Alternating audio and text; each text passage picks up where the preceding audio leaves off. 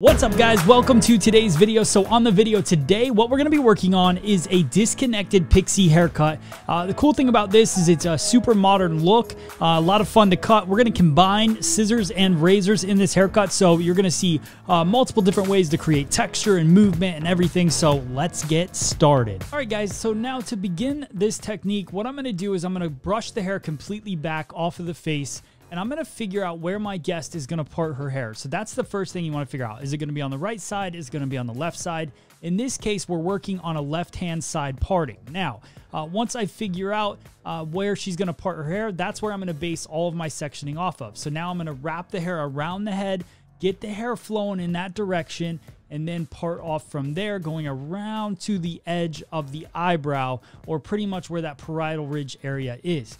Now I'm going to section that top off in a way, and that's going to be my disconnection that's going to fall over the rest of the haircut.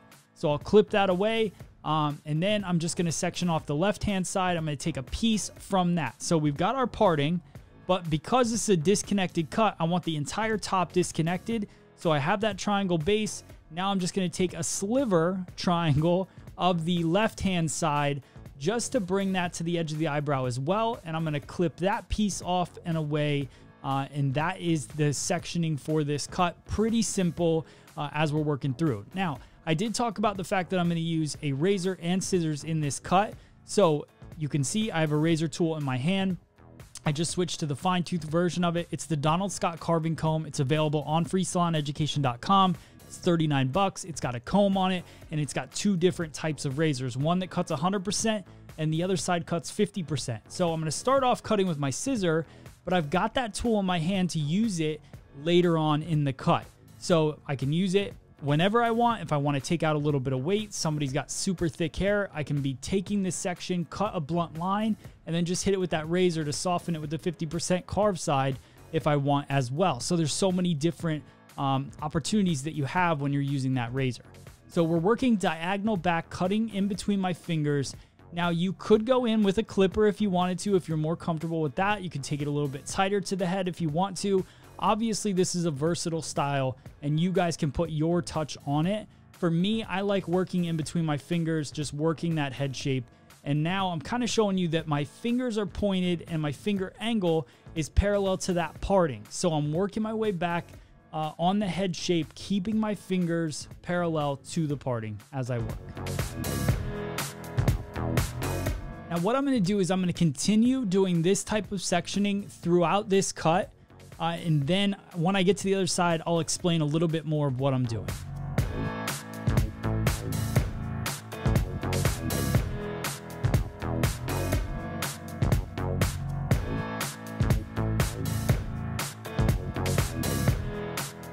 All right, so now one thing I want to point out as I get to the edge of this haircut, right back where the crown of the head is, now I'm going to create a stationary guide, because what I want to do is I want to push some extra weight in. So one thing that I want you guys to kind of focus on is that stationary guide. If I start pulling everything over to it, what's going to happen to the rest of the hair? It's going to get longer. So as that hair gets longer, it starts to build up some weight. So I want to build up weight in the crown area to really fit the shape of the head. So the heaviest part will be in the very center back of this cut as I go. So just working that stationary guide, you'll see that as I bring each section over, I bring it over to that stationary guide, and the hair starts to get longer and longer towards the center of the cut.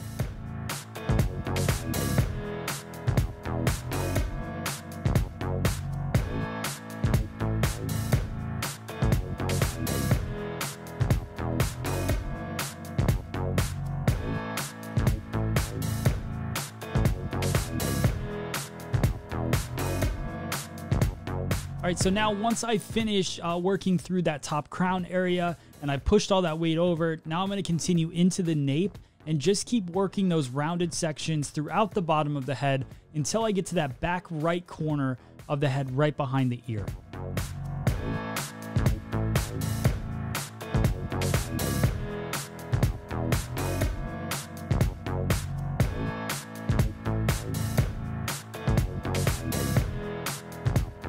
So one thing to keep in mind as you're working into this nape area and right behind the ear, your finger angle is now pointing diagonal forward as opposed to diagonal back, which is how we work the whole left-hand side. So you want to make sure that your elevation makes sense and is the same as the opposite side. Otherwise, you're going to end up with extra weight right here behind the ear.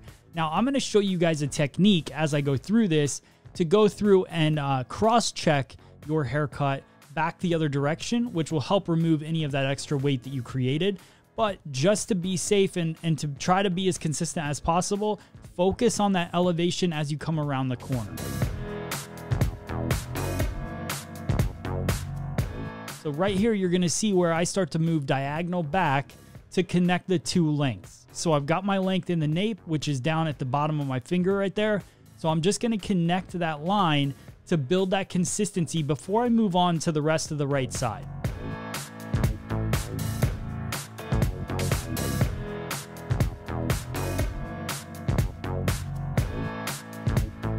So now we start right in the temple area, and I'm gonna work diagonal back and just connect both sides together to finish off the bottom part of the haircut.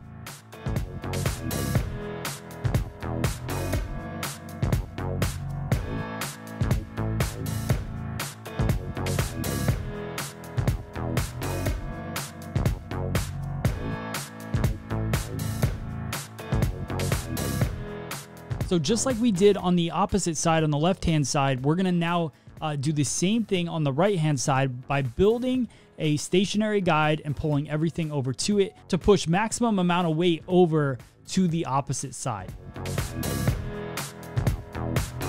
So you'll see all of that length building up in the very center of this cut.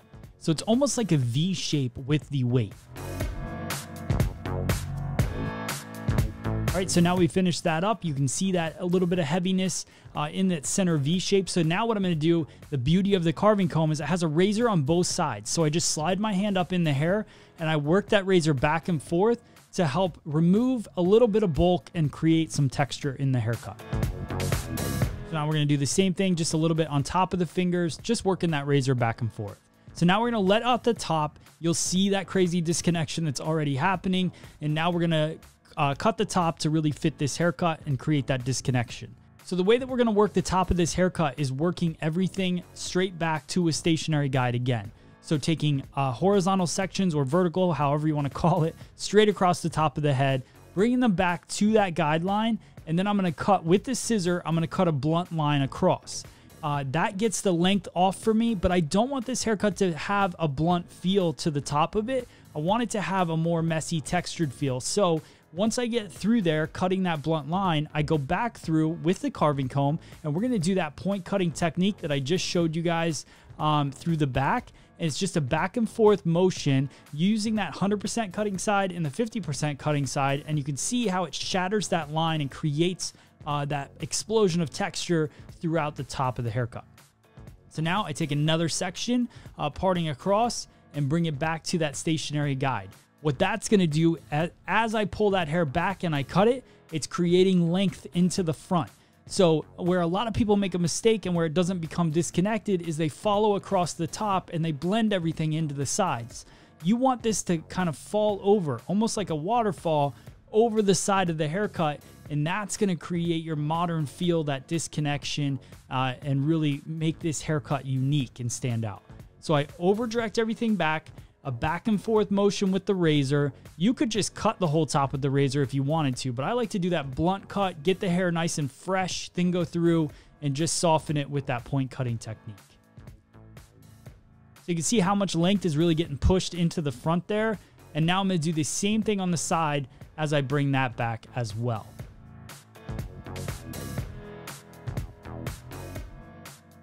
So look at that disconnection. It's got a really cool feel to it. We're gonna mess around with that in a little bit. So I do the same thing on the opposite side. This is our weak side, but I still want that disconnection in there. So I go through, I point cut with the scissor, create a nice blunt line, grab my guide from that center crown area, and then I'll go through with the carving comb and create that texture, that movement. So you can see a pass back and forth as I work that line, and then when I comb it down, you're really gonna see how that weight gets pushed forward, that length that goes forward, and then I can go in with my carving comb, and this is the beauty of having it in your hand already. Just go through there, grab it, use that 100% cutting side, and really define what I want that length to look like. We'll do a little bit more of that in the dry cut as well. So now you can see all the disconnection, all the layering, all the movement that's happening. So now I'm just finishing up the technique around the face. Now, one of the things that I've found about myself and my personal style is that I love kind of the mixture between tons of texture, but then also precise lines. So I wanted to go through in this cut, modernize it a little bit by creating these precise lines, but then go in and shatter the top and have it kind of fall over. So for me, like having a fully messy haircut is cool too, but I like kind of showing off artistic ability and just precision cutting throughout the cut, and then just have that texture so it shows that the haircut is fun as well.